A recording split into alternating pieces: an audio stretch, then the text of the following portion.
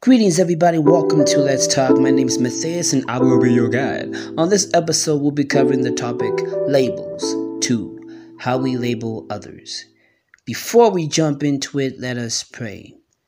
Heavenly Father, be with us right now. Send your Holy Spirit to open up our hearts, mind, and soul to your word as we're gathered here from all around the world right now to know more of you, share the love of Jesus Christ, for he is the same yesterday, today, and forever. We thank you and we love you. Amen. How do we label others? It's kind of obvious to notice how messed up we actually are. Not referring to Christians, but as human beings we find it natural to be proudful, but pursuing God is another thing. And that's not all. I could mention a lot of things that could prove how evil we are because of our sin nature, but that's for another day. What is this label I speak of? Well, it's simple, really. Hypocrisy. We are hypocritical creatures. Yeah. No.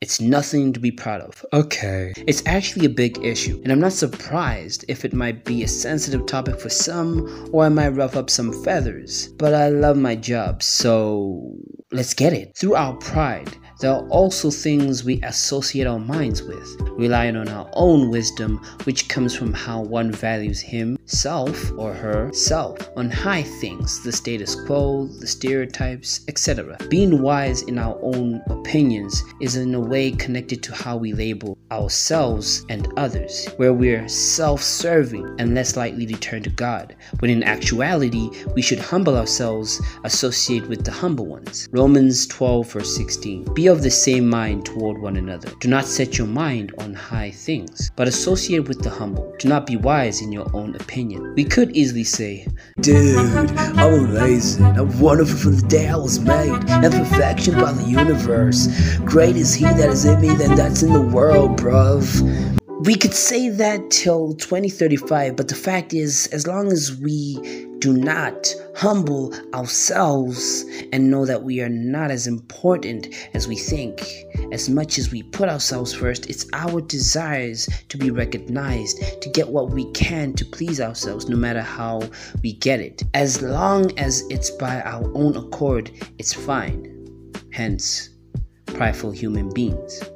As long as I'm the only one getting to it, I don't mind pulling Eddie and Jesse under me by calling them out to make me feel better, hence judgmental creatures. You can check that out in James 4 verse 1 to 6. As hypocritical judgment comes, it hits harder on anyone we see. But I'm not sure if you can tell, we ain't so different as those we judge or label others. For someone to label others, they gotta identify with them, be in the same boat. We can only label what we can relate and expect our God to agree, but he won't. God looks at our hearts, not how we look or feel. He values a person's faith, fear, and love for him, not who we judge, not our pride, and not our works.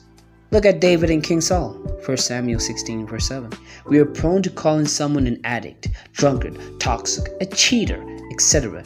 And all this with specifics from the outline to the reasoning, which is so convincing you would think that person was there. How can you expect to help someone when you can't help yourself? Admit you need help. That's when you can help someone else. Remove the stubbornness and see that we all are in the same boat. Call on him who judges fairly and truly. And when we do seek, help that guy or girl. You can check Matthew 7 verse 1 to 5. And Romans 2 verse 1 to 5. I'm not sure about you, but once you get the word of Christ in your life, you see the mirror that's right in front of you, exposing the faults in your eyes, the lies you placed on yourself and others. You see that once you humble yourself, pride has no room in your life. And once you show kindness, judging others won't harden your heart no more. Ephesians 4 verse 32. And be kind to one another, tender-hearted, forgiving one another, even as God in Christ forgave you. The servant, the scholar, and the noble are the types of people who exalt themselves. For there's no one here who is safe from God's wrath that humbles the prideful and the judgmental, unless they turn from their sins and submit to God.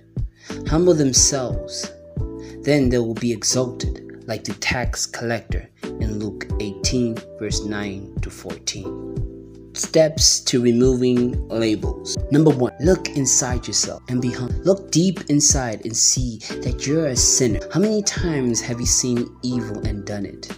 Number 2, when you seek Him early, seek for forgiveness. What do I mean by early?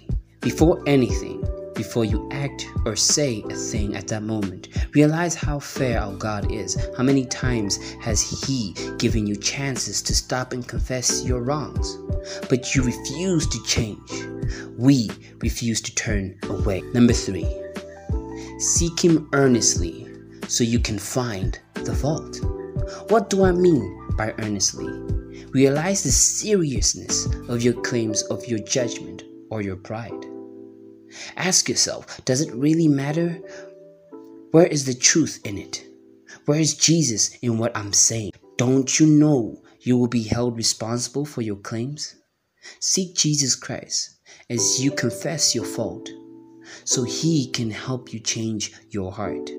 Number 4, help them. Don't label them. Once you've realized your mistakes and solved them, you are now applicable to help others. Assist those around you so they don't make the same mistakes you did, not what you're doing. If you've already labeled someone, then you need to ask God to help you see clearly and help you to ask for forgiveness. Remember, it's the people we judge wrongly that anger God the most, opposed to those we admire. Those are the people that He does not consider. Lastly, number 5, seek Christ first and point them to Him. What do I mean by first? Above all else, Jesus Christ is the most important person in our lives. Luke 6 verse 35. Let's get this straight. We need to know that God's kindness shows how merciful He is and how we should approach tough times, love those who hate us, and do good to those we think that don't deserve it. But did we ever deserve Him to begin with? No, we didn't. That's grace. That's why we need to repent. That's the love of a Father that gave His Son for us because He loves us. And we should forgive, love, and remove these labels.